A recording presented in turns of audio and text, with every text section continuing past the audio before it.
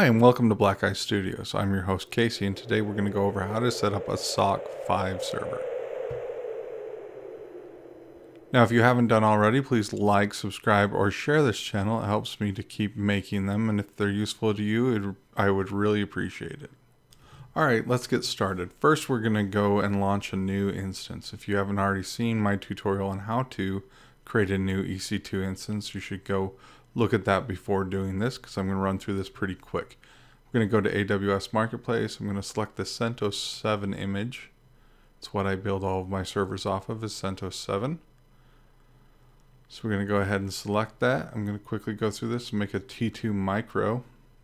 Okay, I'm going to put it in my proper VPC and subnet.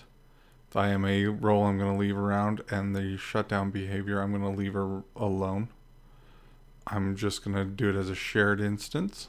And now I'm going to add storage to it. I typically do 30 gigs and I do general provisioned SSDs. It's the best bang for your buck there. And I'm going to delete on termination because I don't want this hanging around. It's just going to be for a tutorial. I'm going to add a tag. I'm going to add a name here. I'm going to call it Socks5. Alright, I'm just going to use my existing security group that I've used before. I've made one here earlier for Socks5. It just has SSH and has another rule for Socks5. You can look at that if you want to, but it's just simple port binding. You can look at my tutorial on subnets if you need some more information about that. Alright, the instance is launching here. Just take a few minutes. We're going to go view the instance now. And there's our instance running. We've got a public IP assigned to it. It's still pending, so it's still initializing, but we're going to start getting set up to get logged into it. Alright, looks like it's fully running, so I'm going to go ahead and try to log into it. I'm going to grab the public IP address here, and I'm going to put in Socks5. I'm going to change that and save it in my PuTTY config, and then I'm going to open it. Now when you first log in, it's going to require you to log in as CentOS as the first time. Now I usually configure these for my own login, but this one I'm just going to throw away, so I'm going to leave it alone. So the first thing I'm going to do is yum install y so that it accepts -y. And then I'm going to do EPL-release. I have to perform that as root, so I'm going to sudo bang to make sure that it runs it as root. I'm going to just switch over to root to make this a lot easier since I'm going to be doing a lot of installs. So I'm going to sudo group install development tools. Now this is going to take a little bit of time, but I'll time lapse this for you guys so you don't have to watch the whole thing. Okay, now that that's done, I'm going to install gcc automake autoconfig libtool make pam-devil yum-utils open ldap-devil and open ssl-devil. Again, I'll time lapse all this so you don't have to sit here and watch this, but this does take quite a few installs to get a Socks server running. Now I'm going to make a directory. I'm going to have to make /opt/ss5. This makes the directory where it's going to launch in. If you don't make it, it won't work. And then I'm going to cd into that directory. I'm going to wget from SourceForge the actual tar-gz of ss5.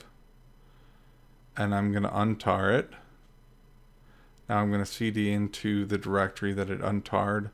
I'm going to do a .configure.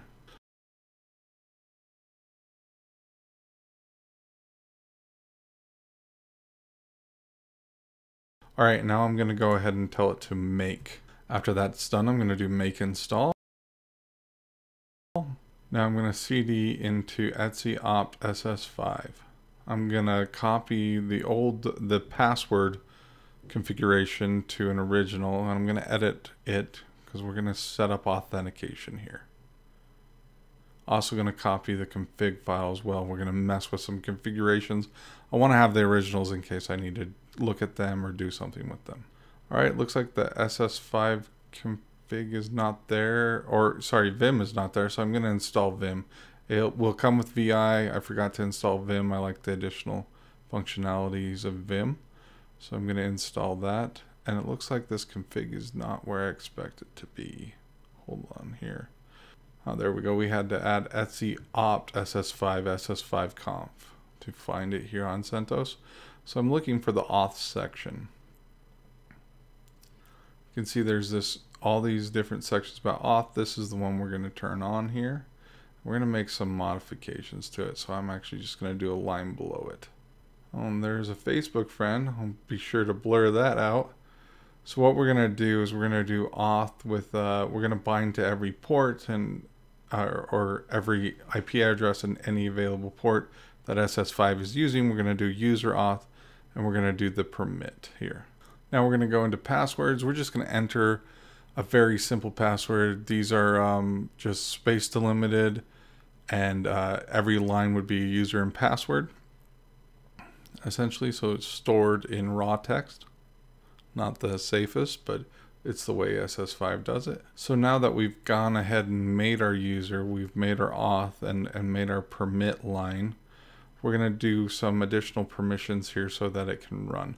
So we're going to own the password file by root. We're going to change it to 750 as far as the read, write, and execute is.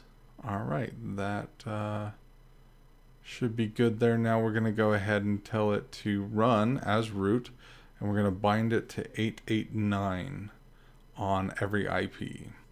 All right, I'm quickly going to do a netstat ANP to make sure that we have it bound to the right port. And there's our binding there. It's process 2012 if you want to look up what's bound to it, but it's SS5. We can see that right away, especially since I grepped it. And it looks like we looked there and 2012 is right there. That is our command we ran. So it is the proper thing that's listening on that port. All right, I'm going to hop over to one of my other boxes, one of my other servers, and I'm going to proxy through this. So I'm going to do a curl sock5.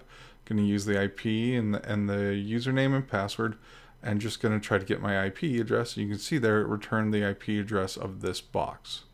So there you have it.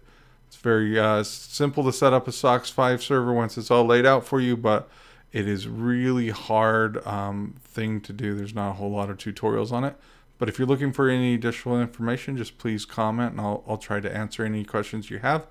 Or if you're Googling for it, I found the best thing to Google is SS5 and not Socks5. We hope you liked this video. If you did, please share, like, or comment on this video. Also, please comment on what you'd like to see from us next. You can keep up to date with our tutorials by either subscribing on YouTube, following us on Facebook, Twitter, or LinkedIn, or email us your comments and/or questions.